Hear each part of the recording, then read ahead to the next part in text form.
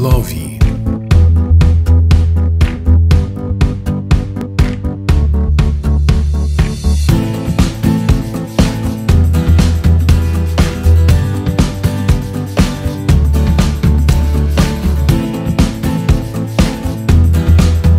According to the historic artifact, TELAVI dates back to the Bronze Age. One of the earliest surviving accounts of TELAVI is from the 2nd century AD, who mentions the name Teleda.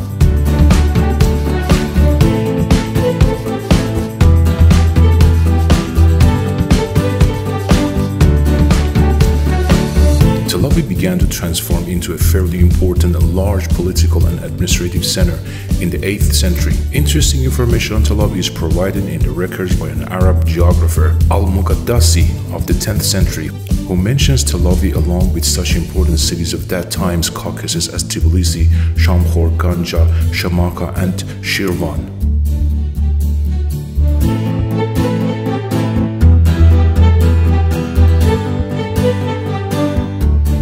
Speaking about the population of TELAVI, Al-Muqaddasi points out that for the most part it consists of Christians. Currently, TELAVI is the main city and the administrative center of Georgia's eastern province of Kakheti.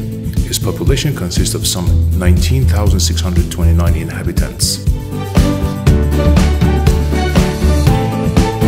Thanks for watching.